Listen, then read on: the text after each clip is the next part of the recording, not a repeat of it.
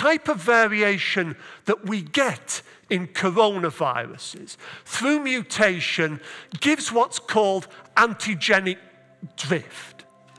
Small progressive sequential changes. Your immunity, whether from natural infection or from vaccination, is not a thin red line. It is defense in depth. You make antibodies, proteins that bind to the spike protein, but also memory cells that enable you to make more antibodies and a selection for essentially the best sort of antibody. And on top of that, T cells are primed. These are cells which can attack virus-infected human cells. It's unlikely that this sort of drift is going to give a total escape from all this.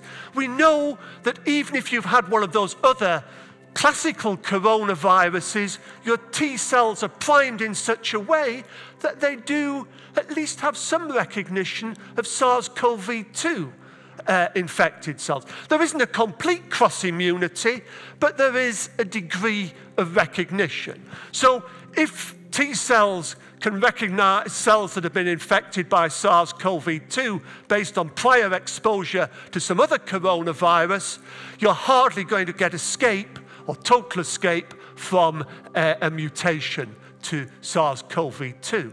So it seems unlikely that SARS-CoV-2 will evolve in a single step to get a dramatic escape from immunity. It may do that slow diminishing of immunity. We may get pools of variants as with classical coronaviruses.